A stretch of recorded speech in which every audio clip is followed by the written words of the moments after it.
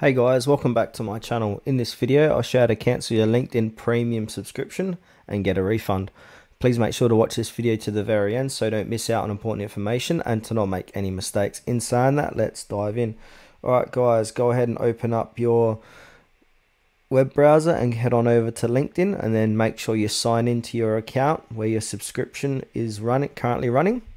And please make note, you want to refund your premium subscription as soon as you can, because I'm pretty certain you got 14 days to get a full refund. After that, it might be a bit tricky, so please take note of that.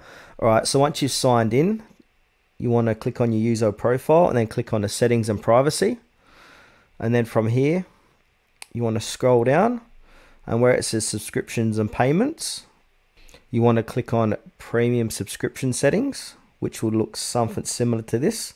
So go ahead and click on to premium subscription settings, and then after that you'll be taken to another form where it says manage premium account, and then go ahead and click on cancel subscription, and then follow the prompts after that, and that will cancel your LinkedIn premium subscription.